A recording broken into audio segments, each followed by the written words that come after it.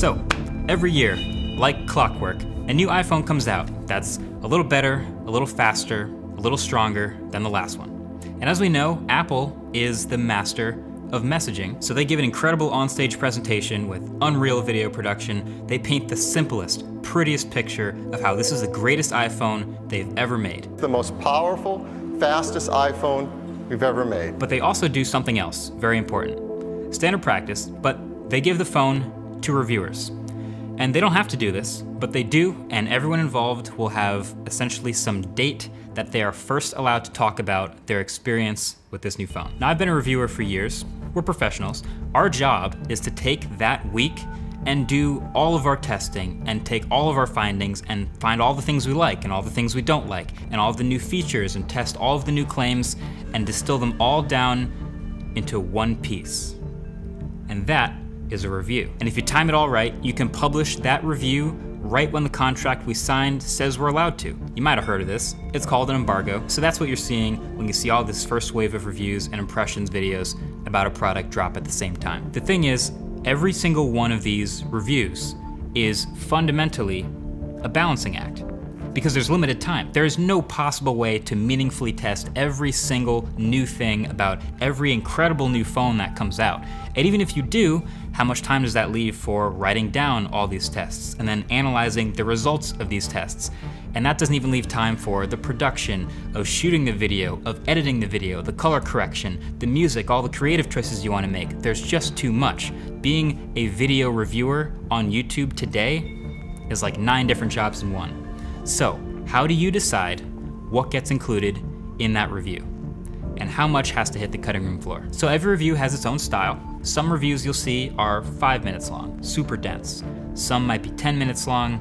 Even my own videos, reviews over the years have gotten somewhere in the 15 to 20 minute range, but that's in an effort to give you as much information as possible in as short a time as possible. I'm not trying to waste anybody's time. And don't forget, on YouTube, we also have audience metrics and retention to think about.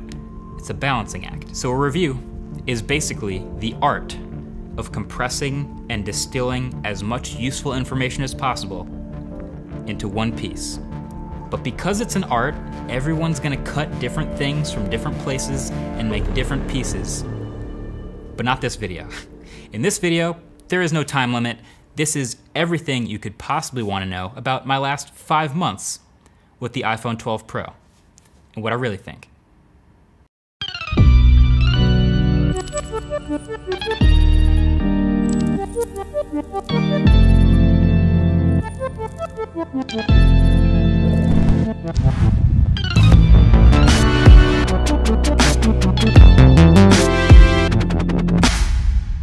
All right, so now that the limits are off, I'm definitely gonna be getting into the weeds a pretty good amount in multiple pieces of this video.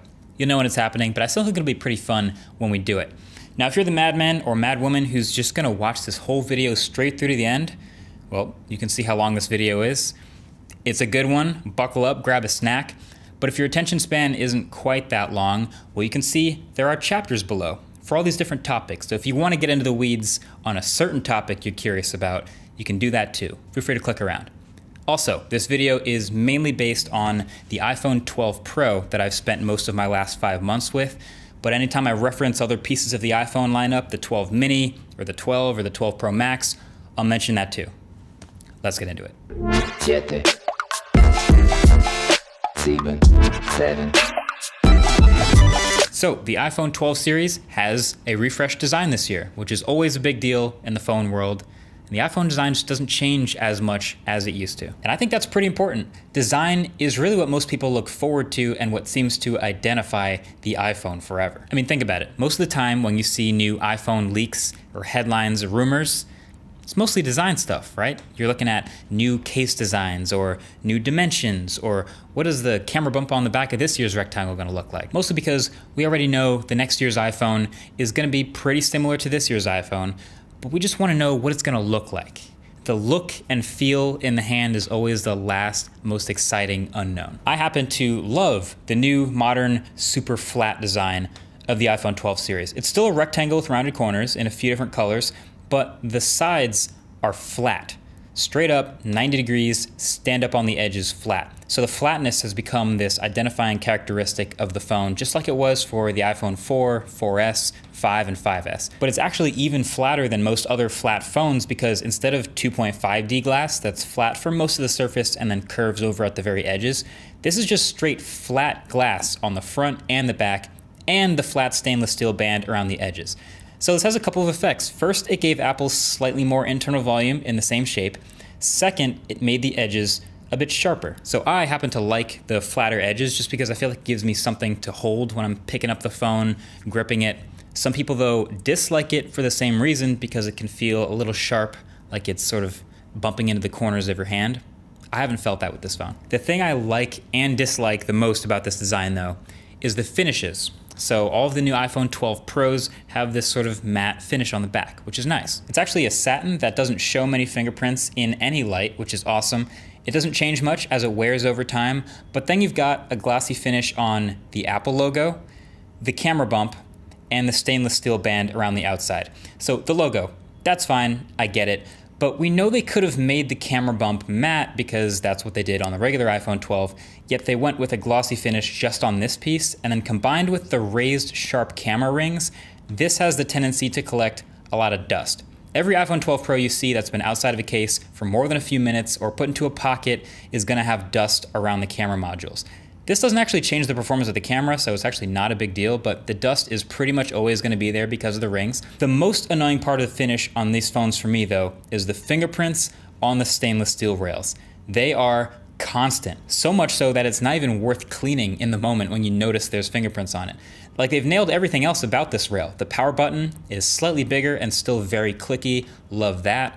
The mute switch is a staple that still works exactly as you'd expect it to. I'll talk more about the rest of the button behavior later, but basically my ideal iPhone 12 would actually be a hybrid between the matte back of the Pro and the matte camera bump and aluminum rails of the regular 12. But guess what? Most people put their phone in a case. And so none of that stuff about the finishes, about the grippiness, about the corners will really actually matter to you that much if you cover up all of this engineering in a plastic shell of your choice. The size of the iPhone has always been pretty reasonable, although it's slowly crept up in size over the years. And this is my favorite size iPhone ever because it feels just about as big as it can get before I start to have to do hand gymnastics to reach the notification shade and the stuff in the top corner of the screen. For whatever reason, Apple just refuses to adjust the software on the gigantic iPhone 12 Pro Max to really take advantage of that bigger screen in a meaningful way. So I found the trade-off in cameras and battery for how annoying it is to use just isn't worth it. So the iPhone 12 Pro is a great size, the iPhone 12 is an identical size, and the 12 mini, if you can deal with the battery shortcomings, is the best compact flagship phone out there right now. I'll link my entire video about that below. A couple other things about the design though. This is a $1,000 phone. Let's not forget that, it's $1,000. And so there's a lot of these premium design, industrial design features, and this would be the perfect video to shout out a lot of those things that we typically skip and take for granted. So the whole body is sealed and IP68 certified. I'm not the type to put it underwater and test that, but it is able to withstand dust and dirt and is resistant to liquid submersion up to a max depth of 6 meters underwater for up to 30 minutes. So it's always nice to see premium phones that would survive a quick drop in the pool or a toilet or something like that. And actually, I also used to do a lot more tests if you go back far enough in videos where I would literally try to bend the phone and see if you could hear any flexing or creaking or anything like that. Phones these days just don't do that anymore, and this is no exception. So overall, just in terms of raw industrial design, the iPhone is exactly what we'd expected. It's great, it works great, it looks great, and it still has the widest, most vibrant ecosystem of accessories. The worst part about it is technically that Lightning port in a world of USB Type-C, but to most iPhone users, that's just a default, and we already know Apple's trying to get rid of that anyway. I'll link a video below the like button or right up here in the corner to an entire video I made just about that topic. The best part though, I still think is actually the most underrated, the haptics. So I'm putting this in the design section because this is a consideration from the very beginning when Apple's laying out the internals of the iPhone. There is a massive space set aside inside for a very large taptic engine, as Apple calls it. And it's really good. So instead of the previously typical rotational vibration motor, That Taptic engine is a linear oscillating vibrator, and it can deliver incredibly precise, convincing vibrations that literally feel like taps, almost like you're pressing a real button or your phone is tapping you in your pocket, and it's better than any other phone's haptics I've felt right now. This one in the iPhone 12 Pro isn't necessarily better than last year, but it's just one of those things that we skip because we take it for granted, but it's really good. Apple's gotten so good at haptics that they're comfortable replacing typical buttons like a trackpad on a MacBook with just a flat piece of glass and a Taptic engine underneath. It's that good. Also, do I think that this triple camera array looks kind of like a stovetop? Yes. Do I think Apple knew that when they were making this phone? Yes.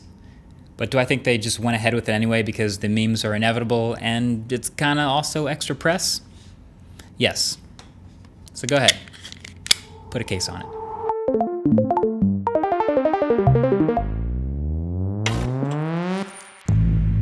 Ah, the screen of the iPhone. Always an area of great debate, just because how much do people actually care about the display? This has always been one of the most controversial areas of the iPhone.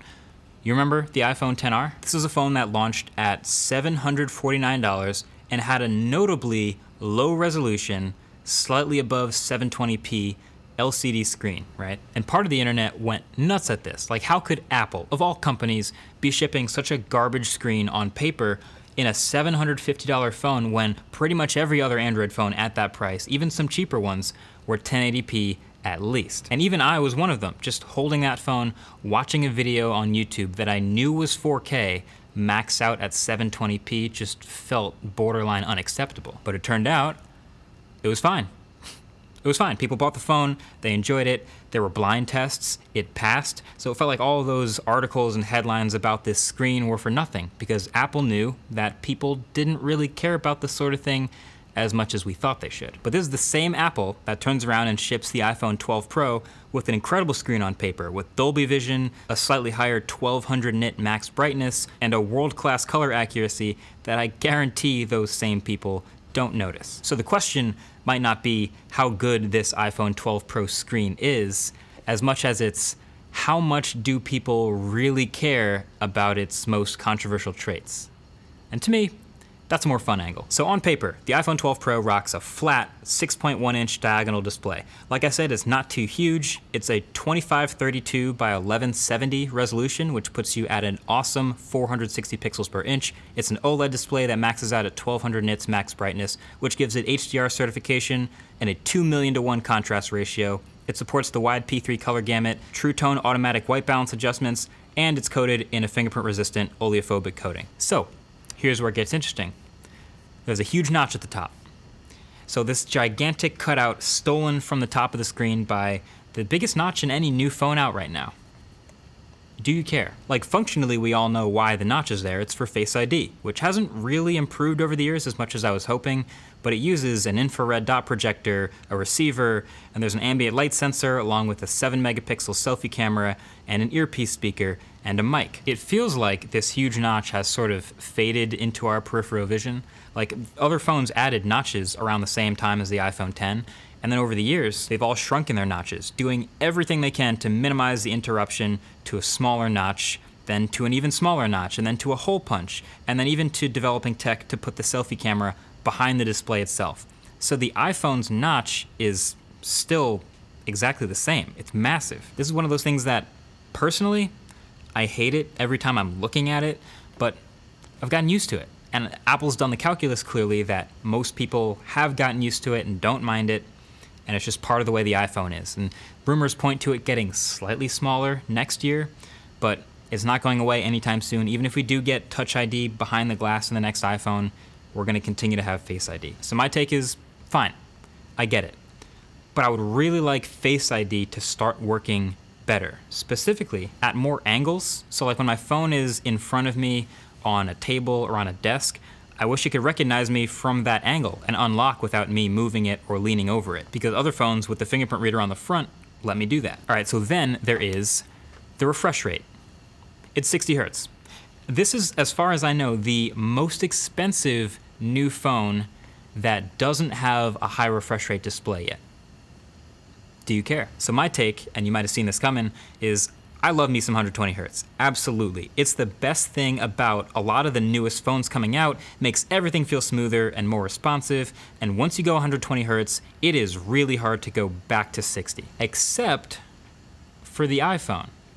The iPhone is the smoothest 60 hertz phone, so I can kind of feel like the best of the worst or the worst of the best, depending on how you look at it. So a lot of this has to do with the overall performance of the phone, which is great, but I'll get into that later.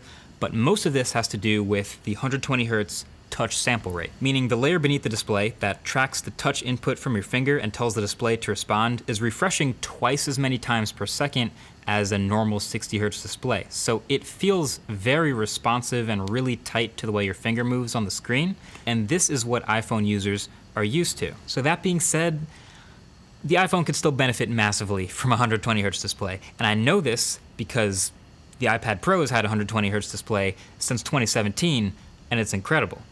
So I'm bummed that the iPhone 12 Pro doesn't have a higher refresh rate screen, and I would be even more bummed if next year it also doesn't. But something to note is that iPad Pro is an LCD display, and one of the main reasons cited by iPhone defenders for why this phone doesn't have a 120 hertz display is because they wanted to go OLED too. And Apple couldn't find a supplier that could make as many high quality 120 hertz OLEDs as they'd need to satisfy their high quality control requirements and millions of units for the iPhone. So maybe next year. I'm really hoping. But you know what else they made some pretty big claims about for this iPhone screen? This new thing called Ceramic Shield. So the front of this new iPhone has a layer on top Apple's calling Ceramic Shield, which isn't ceramic, but it is kinda a shield. It's actually still glass, but with a sort of crystallized reinforcement.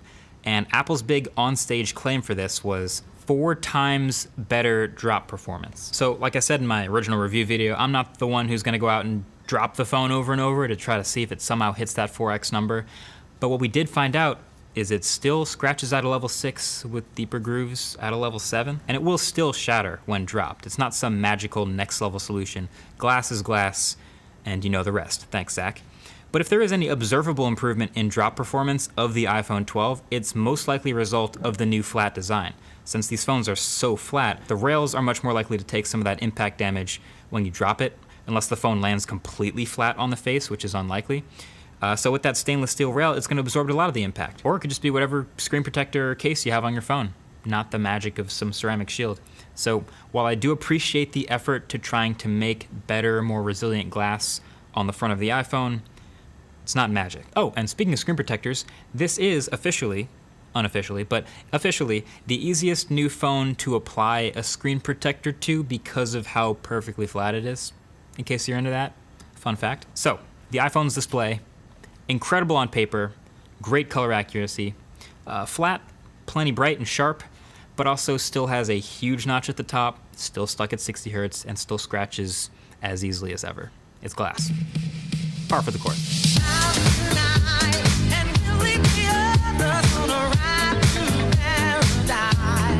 There is a lot that goes into the testing of a set of new smartphone cameras.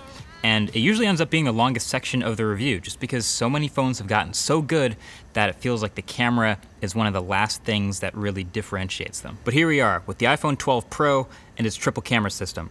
So these are all top of the line cameras, but you probably already knew that. And honestly, I could probably have just ended it there. Like, you know you're getting good, consistent point and shoot photos, high quality videos, and a good mic.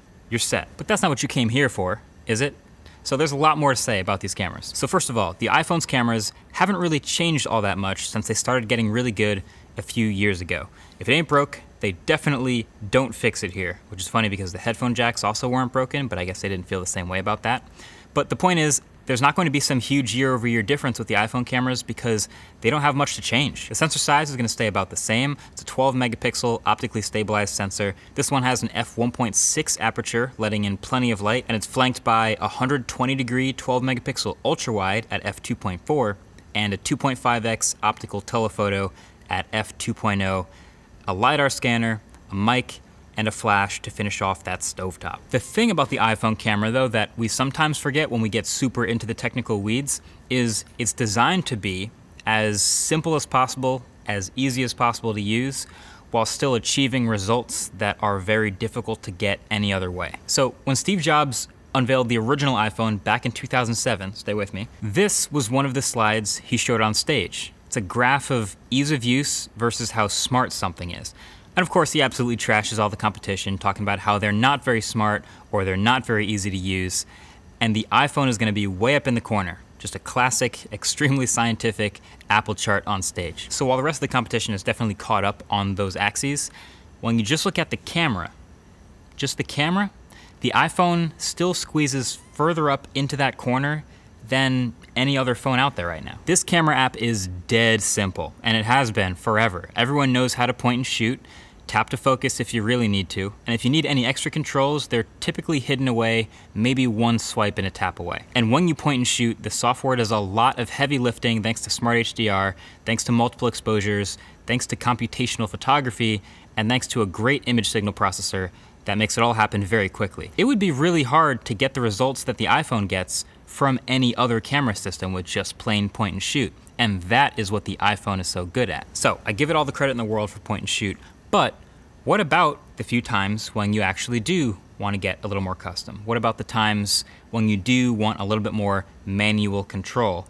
That is when the Apple way can sort of bite you, because there isn't a whole lot of that in the stock iPhone camera app. There actually isn't a Pro mode in the iPhone 12 Pro's camera. Now, fortunately, they have gone ahead and added ProRAW, which can give you a lot more flexibility in the editing process, and there are some apps in the App Store that can help the shooting process for you, but I guess what I'm trying to say is there's a lot of really good smartphone cameras, and I think if you were to do some sort of blind smartphone camera test with a bunch of different phones all in manual mode to dial in the exact perfect photo, you might be surprised which one comes out on top. They'd all be really good. But where the iPhone separates itself is delivering consistent, great results with minimal effort. So every year I describe iPhone photos in the review, and every year it's pretty similar. They've got this crunchy, processed look, but not too over-sharpened or over-processed, plenty of dynamic range and detail for such a small file, and the iPhone is notorious for flattening out pictures with faces, making sure it always brightens up any faces that might be in the shadows or not exposed too well. It will always sacrifice the rest of the image if it has to, in favor of the subject, or the face, which most would argue is the smart thing to do in full auto. But when you spend $1,000+ on a smartphone, there's gonna be a lot of people who wanna do more than just point and shoot. And so that's where there's some edge cases where the iPhone camera does get beat out by the competition. Zoom is a big one. The iPhone 12 Pro maxes out at 12 times digital zoom. There's a few phones out right now with 10 times optical zoom lenses that max out in the triple digits for digital zoom. So, then there's other winners with even wider ultra wides or winners with laser autofocus. But again, as far as point and shoot goes, which is what most people want out of most of their photos, most of the time, the iPhone nails that. Now, videos. This is where, to me, the iPhone separates itself as the best overall camera system in a smartphone, because there's another layer to this, which is app support. So you've probably seen by now some of the memes about how a video from an Android phone will look like a blurry, pixelated mess on Instagram while the one from the iPhone looks great. And there's a hint of truth behind that, and there's a reason for that. The truth is, a video shot on a high-end Android phone and the iPhone 12 Pro would be very similar, comparable, either one could win. But a video shot inside of the Instagram app on a high-end Android phone versus the iPhone 12 Pro will have a massive difference. And that's because for years, many of the most popular apps with camera functions were simply screenshotting the viewfinder in Android phones instead of actually plugging directly into the camera feed like they do with iPhones. There was an Android Police article just the other day about how the Galaxy S21 is the only Android phone that doesn't suck at Snapchat because they actually plug straight into the camera feed on this phone. And that may seem like a step forward for Android, and maybe that's a new future direction, but fundamentally it still comes down to development.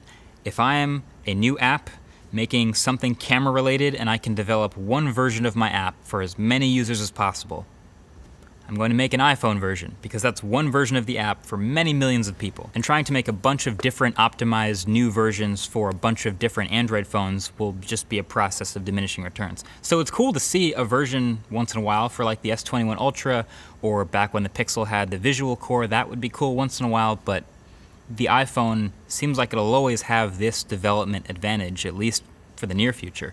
which is actually the main reason why I carry an iPhone. So that being said, if you want all the in-depth info on the new cameras, plus the differences I found between the 12 Pro and the 12 Pro Max with the larger sensor, better stabilization, and improved zoom, yes, I did make a video about all those things, but bottom line here is it isn't much of a difference in most shots until you get to the edge cases, which is where that stuff can produce less noisy photos on the Max. Also, you remember Dolby Vision? About how there is this huge deal made about the fact that the iPhone 12 series is the first set of Dolby Vision certified cameras, and suddenly it was about to become a huge deal and everyone would start shooting HDR all the time. Well, that hasn't really played out yet. Don't get me wrong, the video files look great. Dolby Vision HDR video from an iPhone looks amazing on an iPhone. And if you send it to other iPhones, it'll look phenomenal on those displays. But the second you have to export it and send it somewhere else, that's where the experience starts to fall apart. iPhone's Dolby Vision video is using HLG, which stands for Hybrid Log Gamma. And without getting super into the weeds on file formats and nits, it's just not compatible everywhere. So if I shoot a Dolby Vision HDR video on my iPhone and I want to share it somewhere like Twitter, Instagram, or even an Apple TV where it's not supported, well then the video gets converted and mapped to an SDR image, fitting all of that HDR information back into a standard dynamic range screen. And to me, that SDR image doesn't look great. So Dolby Vision HDR video looks super good when it works. And I've seen some awesome examples even on YouTube of iPhone 12 Pro HDR videos.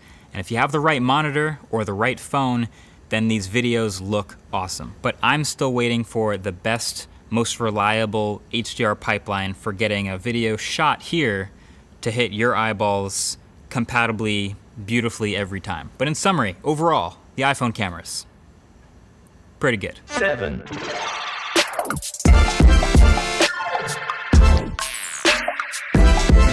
24/7. I think it would be foolish to overlook MagSafe. MagSafe is one of the most interesting new features on the iPhone 12 series, not because of anything amazing physically. I mean, it's just a wireless charging puck with some magnets in it that align with the back of the iPhone. Simple. But the extra layer on top is there's rumors Apple's eventually going to be getting rid of the charging port as early as this year. So that means we could be looking at the future of charging on all iPhones. And then the fun part is also brings the potential of a whole ecosystem of magnetic iPhone accessories enabled through MagSafe. So first of all, on the name.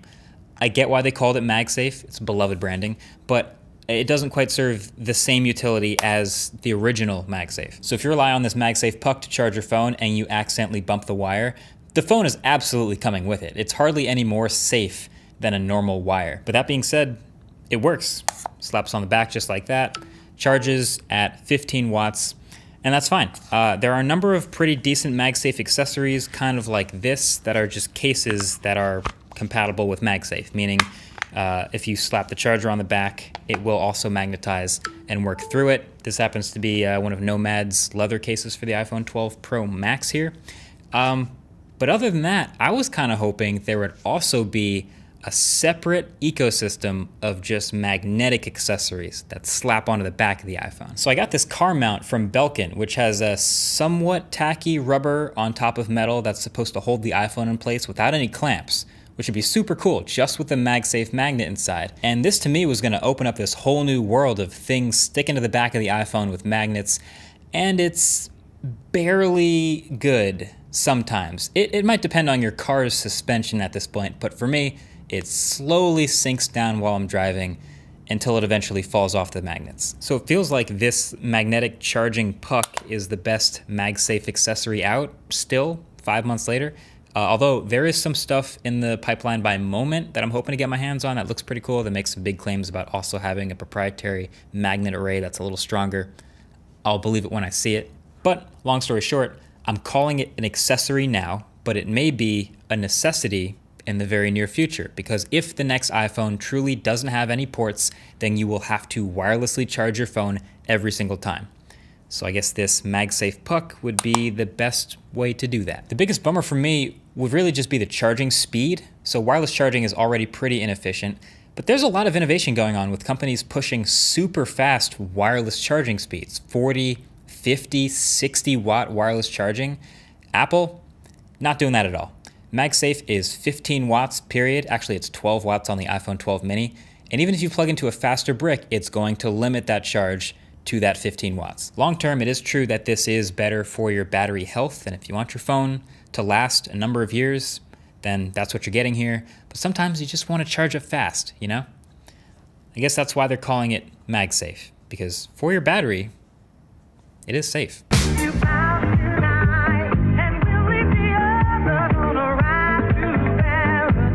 The iPhone 12 Pro has a 3,687 milliamp hour battery. On paper, that's actually pretty small. We're very used to flagship smartphones nowadays having anywhere from 4,000 to 5,000 milliamp hours, sometimes more, rarely less. But thanks to the iPhone's efficiency, their vertical integration, their optimization, all the classic stuff we've talked about for years, that number doesn't really mean nearly as much as the actual day-to-day performance, which is great. On the iPhone 12 Pro, I can consistently get 6 to 7 hours of screen on time, which is really good for a phone of this size. On heavier days though, with a lot more navigation or just more taxing use, maybe I'm pulling a lot of data or playing games or using the camera a lot, then it'll drop faster. The A14 Bionic chip inside is very powerful, so it can move through battery quickly enough to kill it in a day with less than 5 hours of screen on time. But for me anyway, that's a pretty uncommon day. So the only thing you really start to think about more and more after the phone comes out is longer term battery health. And to be honest, 5 months later still is a pretty short amount of time in the relative grand scheme of things as far as batteries go, but you want this thing to last 3, 4, maybe even 5+ years. And iPhones have a good history here, and this iPhone 12 Pro that I've been using still shows 100% battery health. And that's just kind of it for battery. Apple's kind of a bit boring in the battery department. I was just talking about it in the MagSafe section, but Apple has never led the industry in charging speed. They have never led the industry in battery size. And there are Android phones left and right doing split battery cells across foldable form factors, even doing split battery cells to do faster charging in parallel. There are phones doing 50, 60, even 100 or 120 watts, which is absolutely unreal and can get you from dead to full sometimes in half an hour. The iPhone has never done any of that. It's just a simple, modest size cell that lasts a reasonable amount of time.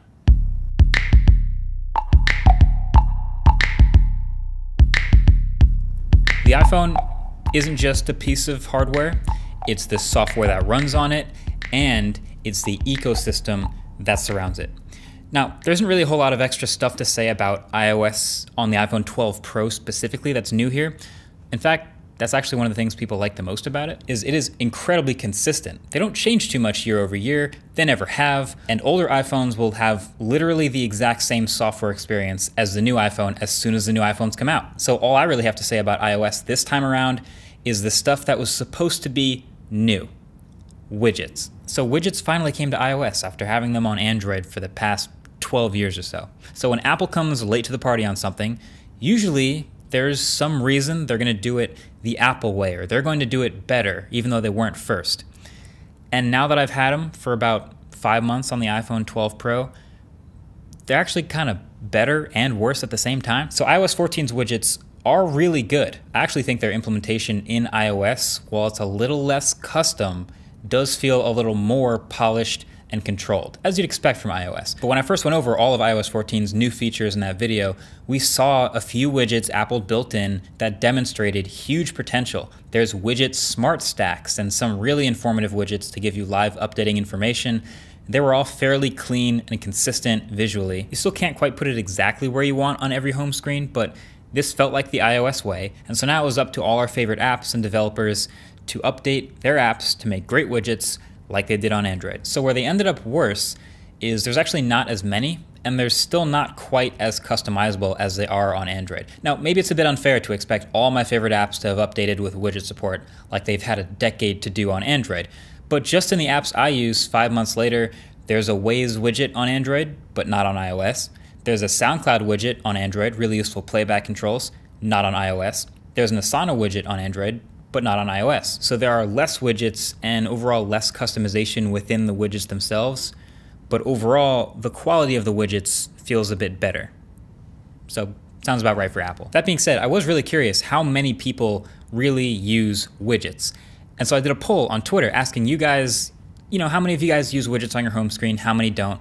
And it turns out about 75% of you do, whether you're on Android or on iOS, which I found very interesting. So then we've got the new app library all the way to the right. Now this isn't quite the app drawer that so many of us love on Android, but it's getting there, and it's definitely useful for finding everything in one place and not needing to have every single app on a home screen or in some folders. So the iPhone's home screen situation will continue developing over time. And speaking of developing over time, so will the ecosystem.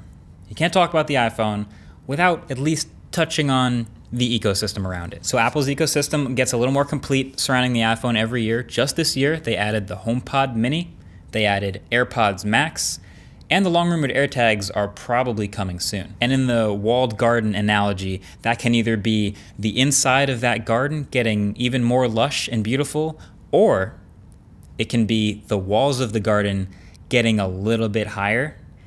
Either way, I think they're kind of both true. The point is, it's making it harder to leave. I really don't have any fundamental problem with the way iOS works. It's mature enough now that at this point, any change they make is a small little added feature or a little experiment. You know, widgets were easily the biggest new thing, but they've pretty much locked in stuff like their swipe up gesture and the timing and responsiveness of animations, even if it is a little jarring coming from a square edge instead of a rounded edge. And they've locked up the camera UI fundamentals for so long, pretty much everyone on Earth knows how they work by now. I don't like the power button, for example, how it doesn't just turn off the phone, it also triggers Siri with a long press. Remember when power buttons just turn phones on and off? But the most consistently frustrating thing in iOS to me that I wish they would evolve is not notifications, although that could also use some work too, but settings. Just the fact that there are so many settings separated from the app and moved into the settings app. It's just been annoying for a long time. But guess what? The iPhone is still a ridiculously popular phone for a reason.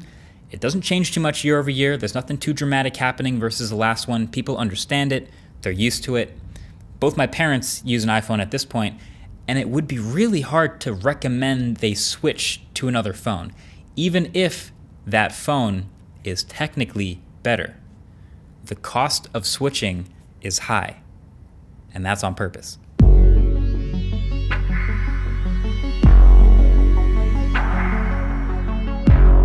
Okay, so the arrival of 5G on the iPhone finally. 5G's been a topic we've hyped up and talked about for a long time, and there were a lot of big promises made when 5G finally arrived on the iPhone. They opened their whole keynote with Verizon's CEO on stage talking about 5G for a while, so it had a lot of promise to it. Most notably, 5G just got real. Well, we have the benefit of hindsight now. Were they right? Did 5G just get real by adding it to the 12 series? No. I mean, mostly no. 5G rolling out to the world is an infrastructure thing. It is going to be a slow, literal building process for that to happen. So that won't suddenly happen quickly because of any one individual phone. That being said, yes, there are now many millions more 5G customers out in the world because of this new iPhone. But here's a more interesting question. Do you even want or need 5G in the first place? Because here's the thing, we've seen tons of promises of this wild, awesome 5G-enabled future with robo-taxis and remote robot surgeries and insanely fast internet speeds everywhere you go. But, as you saw in my 5G Explained video, we're not there yet. I mean, realistically, 5G speeds are not actually that much dramatically better than 4G speeds. Sometimes they're a little better, sometimes they're actually worse. The rare exception to that is when you're in a stone's throw range of a millimeter wave tower, in which case you might get incredible speeds until you walk away. I actually demonstrated pretty clearly in my video that if you're within eyesight of that millimeter wave tower, you get fantastic speeds, but as soon as there's an obstacle between you and the tower, or if you literally even go behind a window or turn your back to the tower, then you're gonna lose some of that signal. So 5G is cool, 5G has a lot of promise for the future, but it is not going to suddenly get real because of one phone or any one technology. The one thing you can say about the iPhone, which is why they're using these terms, is there are now millions of people out there who are walking around with their first 5G phone. Some of these people will live in an area with 5G coverage and will benefit right away. Some of these people will live in an area that doesn't have it, but that's about to get 5G coverage in the next few years, and they'll see that benefit soon. And some of these people will live in an area with no 5G, and they won't benefit at all. Those people can just turn 5G off and use the iPhone just like their last one. Also, one of the fun facts is if you didn't upgrade to a 5G phone, the millions of people who just left the 4G network with their 5G iPhones may actually make your 4G speeds a little bit better. To Apple's credit, they've managed to minimize 5G's effect on battery life pretty well. Some early 5G phones, and this happened with 4G too, had worse battery life because of how inefficient it is to constantly hunt for a 5G signal. And you might have even seen that now deleted tweet of Verizon account asking people to turn off 5G to improve their battery life. But I actually found that the iPhone does a really good job with power management. It's well known now that it doesn't actually connect to 5G all the time. It really just switches it on when you're downloading something or using a lot of data when you really need it. If you're not, it might show you the 5G logo, but it won't actually be connected to 5G, and it'll save you some battery. And honestly, you probably never notice. So the effect on battery life has been minimal, and a step has been taken forward towards getting the world's internet users onto 5G. But it definitely didn't suddenly get real.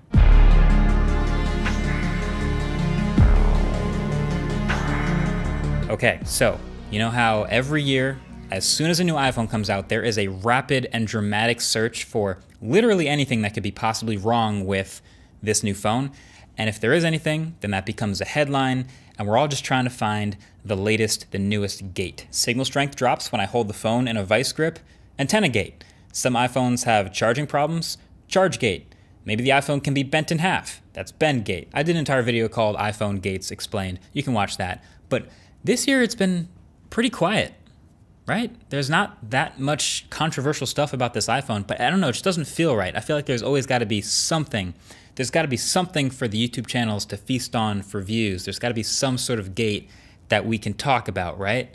What is the gate? Oh, maybe it's the display again, right? There's always some sort of element of controversy with the screen. And this screen is nice, but it is a $1,000 phone with a comically big notch, and it's somehow still 60 Hertz, and Apple's getting away with it. So surely that's worth a gate, maybe? There's also been some occasional bubbling up of OLED tint issues. So I've seen a couple forums and YouTube videos talk about green tint on the iPhone's display. Hasn't really been enough of that happening for Apple to respond to it yet, but it's kind of out there. Or, oh, actually, maybe it's just the fact that it still uses Lightning. Actually, no, it's the iPhone. It uses Lightning every year. I mean, we knew they were never going to go to USB-C for the iPhone. That's not really a gate. Actually, you know what? I think I know what it is. I think the bar for a gate is something that gets a response from Apple. It's got to cross that threshold. Like, you have to find something that's so major that Apple's engineers didn't find and their testers didn't find, but it's such a big omission that Apple has to go then respond to you. That would be a gate. And maybe the only thing that qualifies for that would be... So there is no charger in the box of the iPhone 12 series. And so it was pretty significant. Of course, it didn't get a reaction from Apple, but it was so big that it needed a sort of pre-reaction, which was an explanation by Apple in their keynote about why they were doing it. So we saw them take the environmental angle. You know, less chargers in the box means less e-waste when people would throw them away, less wasted space with packaging, and more iPhones shipped per truck, per train, per plane, per pallet. Efficiency. Saving the world. Now, when you actually break this down, yes, you are saving some e-waste by not shipping charging bricks that people could potentially throw away if they don't need them. But, on the other hand, the cable that ships with the iPhone is a USB-C to Lightning cable, and most people who own iPhones don't have a USB-C charger, so they have to buy that USB-C charging brick anyway, which is more packaging and more money, and now they're throwing away their old bricks, and it's kind of not really making any difference. So as much as we all hate this, and we can kind of see through the environmental angle, we can also sort of see how this is already starting to become normal. So since this iPhone shipped in a small box with no charger, the Xiaomi Mi 11 has also shipped in a small chargerless box, but they'll still give you a charger if you ask for it. And then the Galaxy S21 series did the same, but they're not trying to give you a free charger at all. When Apple does something, the rest of the industry takes notice, they're all watching, and they often react. And so just like we saw with the headphone jack, where it felt like there was about a 1-year buffer time, where you could make fun of what Apple was doing with the headphone jack before you delete all your ads making fun of them and copied them in your next phone. I feel like the buffer time is even shorter with this one. But the difference and the danger with this trend is Well, all the innovation we've been seeing over the past few years in battery tech and charging tech and this like race to the fastest charging phone, does that just end? I really hope not. So that's what really makes this a gate, to me at least, is it's not just the, okay, Apple's not shipping a charger with the phone anymore and ooh, look how greedy this seems like they're being, but the ripple effect that this inevitably has on the rest of the industry. And at the end of the day, I think that's what makes the iPhone such a fascinating product to begin with.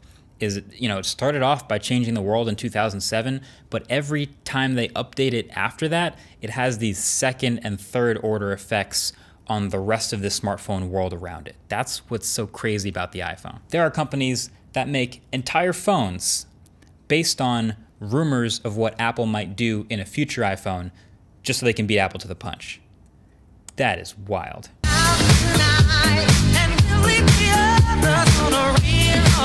All right, I think that's it. I think that's everything that I've wanted to say about the iPhone that I haven't in some way, in some video somewhere.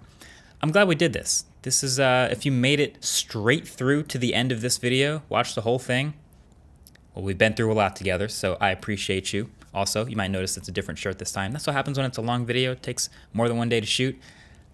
But if you skipped directly to the end, this conclusion here, well, you missed the most exciting part. But either way, yeah, I'm super curious what you guys think. To me, it's not just about making a longer video just to make a long video. It's about being able to cover all of a topic instead of just a narrow slice of it like we normally are compelled to. But hey, if you guys watched the video and you enjoyed it, we can do more of this type of stuff. So let me know in the comment section below. Also, down below, right below the like button, are all the references and all the links of all the stuff I talked about during this video, as promised.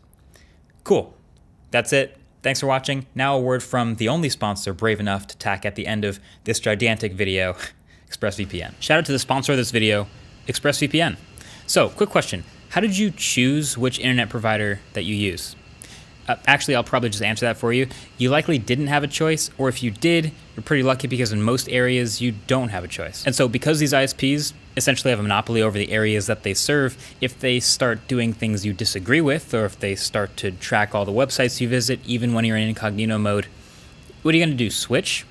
You can't. So using ExpressVPN stops this by rerouting your connection through a secure encrypted server so your ISPs can't see a thing. And also, rerouting your connection through a different server can actually be kind of fun. For example, if I want to watch Modern Family, it's not on US Netflix, no problem, I just connect to a server that's in the UK, refresh, and I can watch it. And it's not just Modern Family, you can get thousands of other shows on Netflix, basically unlocked just by switching your location when you use ExpressVPN. So if you don't want your ISP to have complete control and knowledge over every website you visit, and you want to unlock more shows, it's kind of a no-brainer. You can grab ExpressVPN today. And if you use my code or go to expressvpn.com/mkbhd, that'll get you 3 extra months free. Thanks again to ExpressVPN for sponsoring this video.